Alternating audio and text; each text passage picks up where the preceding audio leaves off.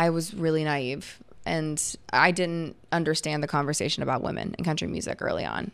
And it wasn't until my first single, Let Me Like You Mean It, was in the top 5, and Carrie had a #1 that week, and then Tomato Gate happened.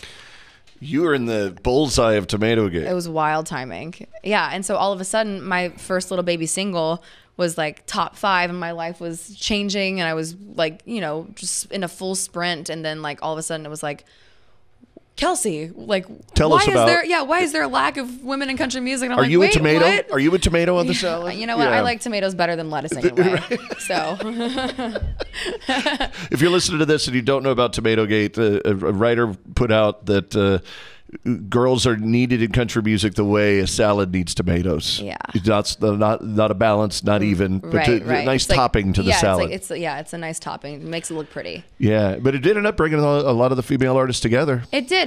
It opened a conversation that I wasn't ready for. So I had to learn a lot.